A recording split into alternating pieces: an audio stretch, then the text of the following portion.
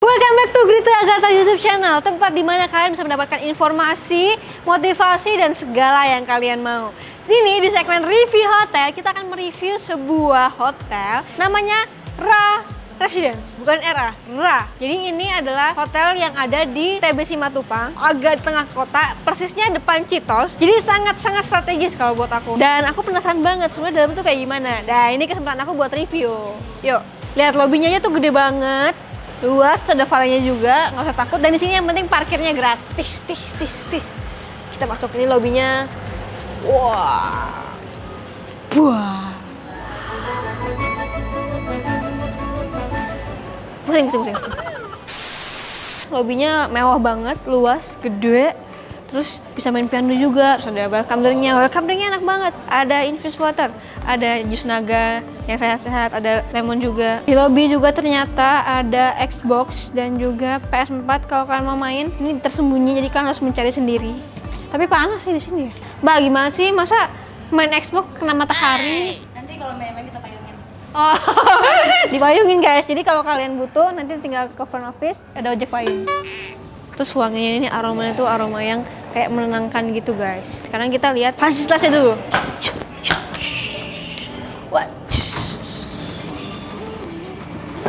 Ini dia pool dari Rasi Matupang. Nih poolnya sepi, konsepnya konsep yang bening gitu, kerasa kayak mewah gitu loh. Kayak ada kaca-kaca gitu. Ada yang buat jacuzzi juga di sana. Terus ini tuh enak banget nih kalau boleh buat party. Ya. Dan di sini tingginya 1,2 meter, pemirsa. Ada yang buat anak kecil juga di sana. Nah, menariknya di hotel ini tuh airnya tuh air garam, guys. Jadi tidak menggunakan kaporit ataupun bahan-bahan kimia lainnya yang membuat kadang-kadang kulit kita tuh kalau sensitif, bisa sakit atau apa. Nah, ini totally safe buat kalian yang punya kulit sensitif. Oke, kita sekarang ke mainan aku ya. Tempat main aku. Jadi di sini juga ada tempat buat main-main anak kecil kayak aku nih ada. Terus itu loh ada trampolin, ada ayunan, semuanya lengkap banget di sini. Jadi kayak taman bermain. Jadi kalau misalkan kalian itu punya anak, terus kalian mau berenang, tinggal aja taruh anaknya di sini. Kita lihat gymnya ya, di sini ada gym juga nih guys. Gymnya juga ada yang buat kardio, terus ini ada angkat beban juga, ada sepeda-sepeda juga. Oke lah buat kalian yang emang staycation di sini dan emang kalian tuh hobi nge-gym, harus nge-gym tiap hari, ya di sini bisa. Oh, kalau kalian tiba-tiba ke Jakarta atau ke sini terus lupa bawa sepatu, tapi kalian mau nge-gym gak usah takut. Ini sepatu gymnya udah disediain juga. Ini sepatu gymnya disediain juga. Ini anduk.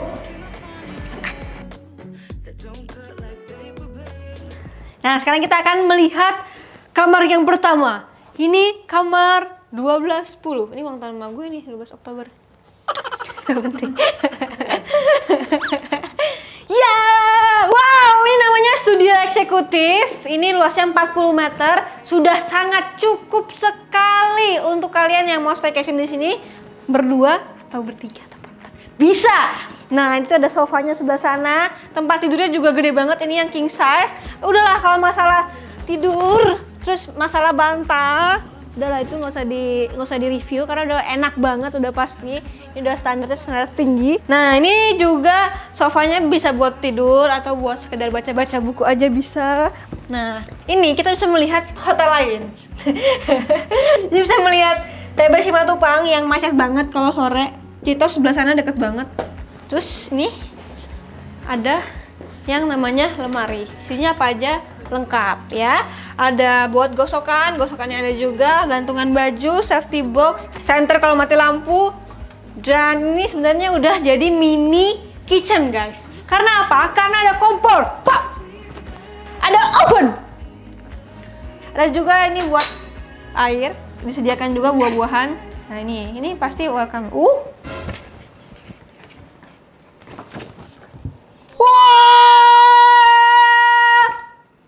Dear Miss Gritte Agatha, gila di print nih muka gue. Mau gue simpen ah. Welcome to Ra Premier si Matupang. We wish you an enjoyable stay with us. Please do call me for any associate need. Ini artinya selamat datang di Ra Premier si Matupang. Kita berharap kamu punya stay di sini tuh enjoy. Terus kalau misalkan ada apa-apa silahkan hubungin ini. Thank you. Woi. Sendok garpu semua lengkap di sini. Bersihnya terjamin banget. Oh, ini kalau mau masak tuh lengkap. Oh, di atas ternyata. Woi, piring, gelas semua ada di atas ini. Pokoknya nih kalau kesini kalian hotel kayak gini tuh lebih baik ya, hotel-hotel yang ditinggalin 24 jam full karena sayang. Kamar mandinya. Wah. Duar. Kamar mandinya sangat-sangat membuat kita betah di kamar mandi. Showernya lengkap, hair dryer juga ada. Amenities semua ada lengkap. Ini juga udah teknologi canggih sekali. Udah, kita mau ke lantai berikutnya. Nih, pokoknya dari sini nih, ujung sini, lo bisa bawa 10 koper. Nih bisa 10 koper nih, cukup. Banyak banget. Kan gue sebel banget ya kalau misalkan tidur di kamar yang ini ujung dari kasur. Ini TV. Jadi cuma dikit doang gitu, nggak bisa bawa koper. Nah ini bisa nih, lo mau buka 10 juga bisa. I like it. Oh iya, ini meja kalau misalkan kalian kerja, tuh kalian bisa di sini nih. Ya halo. Oke, yuk kita naik ke atas. Nah ini kalau 16 September saya ulang tahun nih. Gak lucu ya. Yuk kita masuk ke ruangan yang berikutnya, kamar yang berikutnya, namanya eksekutif. Ini one bedroom, dalamnya ada ruang tamu, ada kamar juga. Oke, ini adalah kamar eksekutif di mana luasnya mencapai 64 meter square dan di sini ada ruang tamunya. Ada ruang tamu, dapurnya ini lengkap banget, sama kayak yang tadi, cuman ini ada kulkasnya. Perbedaannya adalah kulkasnya nyala semua. Tuh, aduh, enak banget nih. Aduh, dingin. Nggak perlu karena RA udah dingin. Ada microwave-nya. Tadi kalau tadi 2, tumbuhnya sekarang 4. Jangan sedih ya.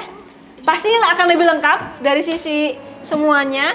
Ada pisau juga, ada piring, gelas, dan semuanya. Sekarang ada pembersih piring. Terus ada alat kopinya juga nih guys di sini. Dan kita mendapatkan ini juga. Jadi bisa bikin kopi sendiri dan enak banget. Ya, review sambil makan kan enak ya guys. Yuk, kita review. Dari segi luas, pasti akan lebih luas, jauh 24 meter lebih. Sofanya di depan. Aduh.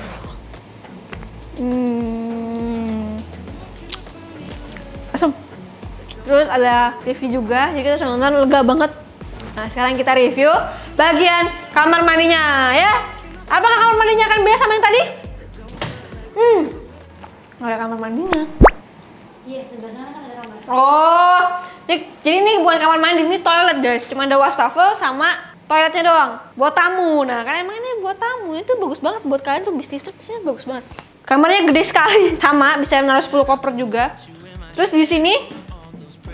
Nah ini dia nih kamar mandinya. Nih kamar mandinya nih. Sama kurang lebih ada shampoo, sabun. Cuman nih lebih gede aja dibanding yang tadi. Jauh lebih besar. Ada hair dryernya juga. Amenitiesnya lengkap semua deh pokoknya. Ini tinggal digeser doang. Lengkap. Ada safety box, ada laundry. Nah ada kimono nih kalau di sini kalau bisa tidur. Kalau kamar yang pertama itu kan ada buat kerjanya dan bagus. Nah ini cuma kayak gini doang. Dan di sini TV-nya ada 2, di kamar 1, di luar 1. Dengar-dengar nih, TV-nya ini di tempat makan. Nontonnya tuh gampang, tinggal ditarik di sini. Jadi ke arah sana. Kalau kalian dari luar jendela bisa juga, tinggal geser gini. Nah, nonton dari luar jendela. Kalau duduk sini tinggal gini doang dan dimasukin. Kita akan ke kamar yang paling besar. Itu ada 3 bedroom dalam satu hotel. Misalkan pesen kelas ini tuh ada 3 kamar. Mau lihat nggak 3 kamarnya kayak gimana? Ya katanya sih wow banget gitu ya. Nah, for your info guys, for safety reason di sini tuh dilarang merokok di dalam manapun, dalam ruangan, dalam kamar. Pokoknya ini free smoking area. Buat kalian yang merokok, disediakan di setiap lantainya itu balkon. Balkon untuk kalian merokok. Jadi nggak usah takut, tenang-tenang. Nah, nih. Jadi selalu ada balkonnya di sini. Di setiap lantainya ada. Jadi tenang aja buat kalian yang mau ngerokok. It's okay, it's okay. Ini ulang tahun gue. Ini kayak masuk rumah orang tuh nggak? Kayak rumah ini. Masuk kayak, hah? Masuk, masuk, masuk. Ya ini dia guys, ruangan tertinggi di Simatupang. Ini pasti udah upgrade jauh banget dari yang tadi. Dan harganya ini itu mulai dari 3 juta per malam. Bayangkan, 3 juta untuk 3 kamar tidur. Dan seperti mini apartemen ini sih keren banget. Luasnya mencapai 128 meter. Gede banget kan? Ini kalian tuh kayak di rumah sendiri, tau nggak? Bisa taruh foto di sini buat sepahat malam doang. Anggap aja ini kalian tuh ngerasa ini rumah kalian. Jadi kalau ke sini silakan bawa foto terus taruh sini, terus temennya datang. Ada meja makannya, ada ruang sofanya, ada TV-nya. Wah, ini ada lagi nih speakernya yang nggak ada tempat lain. Nah, ini juga bisa di kanan kiri. Oke. Jadi mau nonton di mana aja bebas. Ada minibarnya juga, ya Allah. Tempat sepatu. Ini buat berapa orang sih sebenarnya? Nggak paham gue. Ada dispenser. Waduh, gila, ini apa sih ini? Nah, ini baru nih Kak. Ini microwave, ini oven. Ngerti? Ngerti kan? Iya. Terus, tapi tidak upgrade. Tempat. Ini ada buat masak nasi. Di sini ada gunting juga. Ini ada ini juga. Semuanya di sini lengkap. Wow. Wow. Ini kayak, aduh, ini kayak dapur idaman banget sih, ya Allah. Gila, ini banyak banget ini. Oke. Ya pokoknya udah pasti ini lebih baik dari yang tadi. Tapi tadi tetap yang baik juga. Kulkasnya juga gede banget. Ini kalau kesini tuh harusnya kalian sebulan deh mendingin di sini. Seru abis. Tuh, kulkasnya lebih gede dari kulkas rumahku. Ininya lebih bagus dari punya rumahku. Ada mesin cuci juga. Tadi kata dia, di sini ada mesin cuci piring. Wow, jadi di sini ada mesin cuci piringnya, guys. Astaga. Gila. Gila, ada mesin cuci piringnya, nggak ngerti lagi. Oke, kita lihat kamar yang pertama. Nah, ini kalau bawa anak, ini tidur sini. Ini twin bed, standar sekali kamarnya. Oke, cukup ya, nggak usah banyak-banyak sini ya. Sekarang kita ke kamar yang kedua. Nah, ini kamar yang kedua. Ini kayaknya king size, terus ini ada lemarinya juga. Lemarinya udah pasti lebih lengkap. Nah, ini kamar mandinya nih. Oh, sama. Kayak tadi sama. Nah, sekarang kita ke kamar utamanya. Ini kamar papa mamah nih, kalau misalkan kata orang-orang nih kamar papa mamah. Paling besar. Ada TV-nya. Ini juga enak banget. Aduh.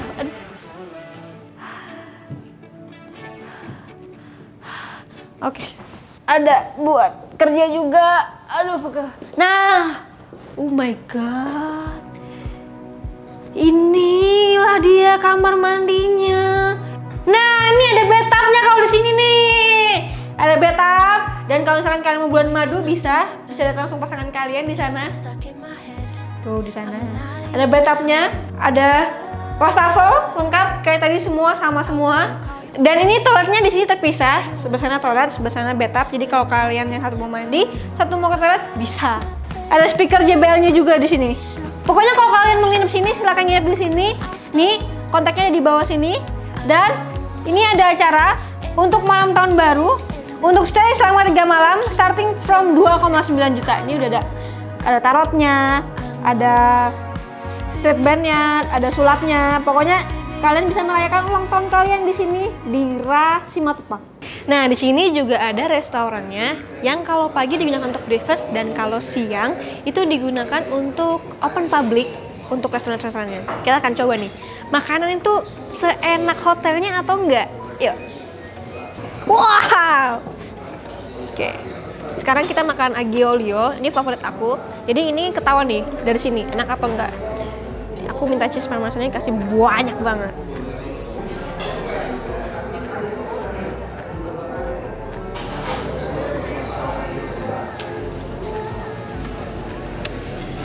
Rasanya pas, enak banget.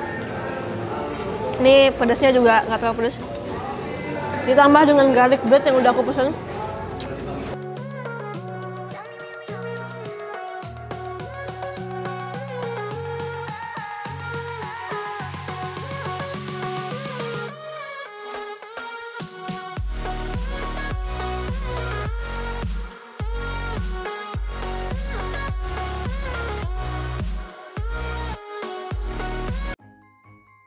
Suasananya ini enak banget, sama seperti kamarnya, enak sekali.